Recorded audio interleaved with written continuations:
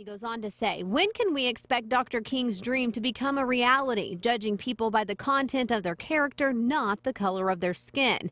Patrick Allmond is a social media expert. A lot of us have opinions about what's going on, how people are reacting, and I'm not sure that any of us are agreeing that it's okay to burn down your community.